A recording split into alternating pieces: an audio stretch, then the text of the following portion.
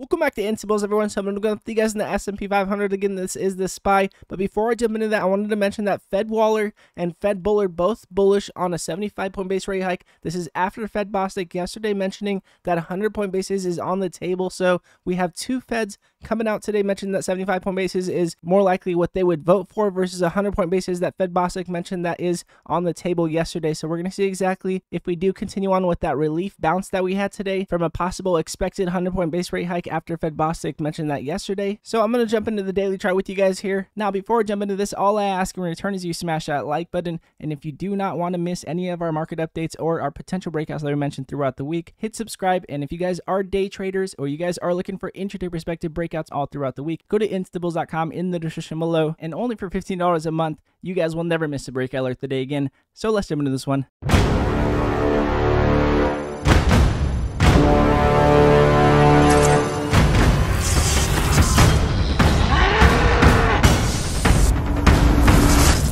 So jumping into the daily chart again, getting all of that Fed drama out of the way, just wanted to mention again two Feds today mentioning that 75-point basis is more likely than not. And then yesterday, Fed Bostic mentioning that 100-point basis is on the table. So we have a lot of back and forth on a 75-point base rate hike versus a full 100-point base rate hike. Again, if we do have a decrease in rate hikes or we do have a decline in fear to the downside, then the market is on watch for a possible bounce. And again, we have been getting a lot of pressure to the downside because as you guys can see here on the dollar, we have been continuing on past with this ascending wedge that we have been talking about. Again, we did mention previously that we were respecting our 20-day moving average and that we did have an ascending wedge, that most ascending wedges do result in continuing on higher. And sure enough, we did have a continuation on higher here on the dollar. So we have been getting a lot of pressure to the downside, but even though the dollar has been continuing on higher, we have not been continuing on lower here on the SPY. So I'm going to go over exactly what kind of pressure we have, what exactly would we be looking for to have a bounce back, but if we did continue on lower, what exact level are we looking to see if we can bounce off of? As you guys can see here on our MACD, again, this is our buy pressure. As you guys can see, we have been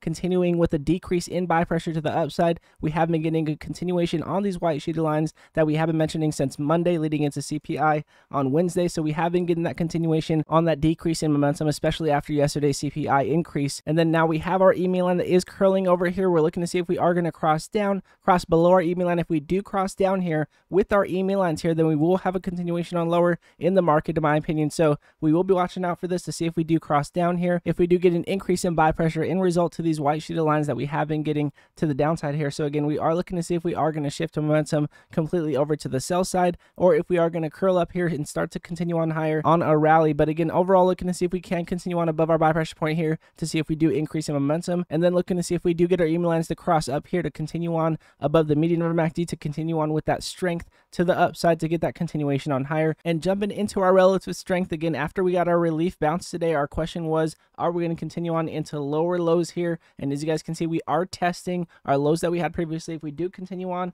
with lower lows here, then we could assume that we would be possibly testing our oversold area here. So we are going to be careful. We are going to see if we do continue on into lower lows here. If we do, then we could have a possible pullback in the market. But as far as a continuation on higher, we are looking to see if we can break above the previous level that we had when we did get that rejection to the upside, when we did break above the median of our RSI here. So we'll see if we do, again, continue on above the level that we had on that rejection, or if we do continue on lower here to see if we do get that possible momentum to get that oversold level that we have here. So again, that's exactly what we'll be looking for. And from here, we would be looking to see if we do get triple divergence, again, higher lows upon higher lows upon higher lows, and then breaking out of oversold here and then breaking back into play is exactly what we'd be looking for if we do continue on lower and we do look for those possible bullish divergence to get that reversal back in the market. So that's exactly what we'll be looking for if we do continue on lower, and again, looking for that confirmation if we do continue on higher on that strength. And to recap on our Bollinger Bands, again, representing compression and decompression, as you guys can see, we are trading sideways with the upper end of our Bollinger Band and the lower end of our Bollinger Band. We are not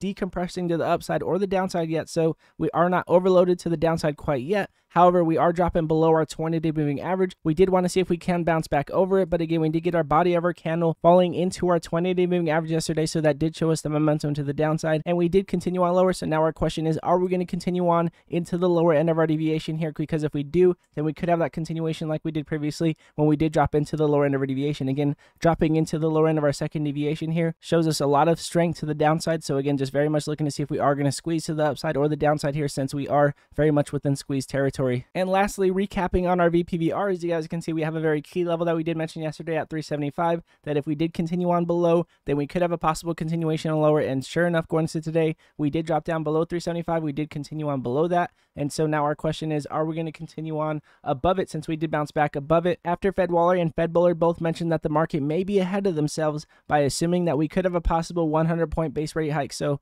we are going to see if we do continue on with this momentum to the upside that we had on this bounce today, or if we are going to continue on below today's lows at 370, and then our lows of the year that we have here at 362. And as far as that overall push to the downside, looking to see if we are going to drop into the lower end of our deviation with the body of our candle like we had previously. And then a lot of people after this pullback will be looking for a bounce. And the reason why I say that is because, again, this will be pre-pandemic levels. A lot of people will call for the bottom at this point. So again, we will keep an eye for confirmation. For now, we just want to see if we can jump back over our 20 moving average to see if we can start to respect it, to see if we can cross our 20 back over our 50 for that possible continuation on higher, or even for just a possible bounce. That's exactly what we'd be looking for. For now, we are dropping below our 20. We are going to stay cautious, continue to take what the market gives us. Again, a very nice breakout in the Insta Zoom today with 𝐒𝐿. If you guys did see that today from 411 in pre-market, mentioned if we break above pre-market highs at 411 on the day, then we would continue on higher. And sure enough, we did. We broke over 411 midday, broke all the way up to $5. Again, our previous rejection that we had from 2 days ago after breaking out from pre-market news as well.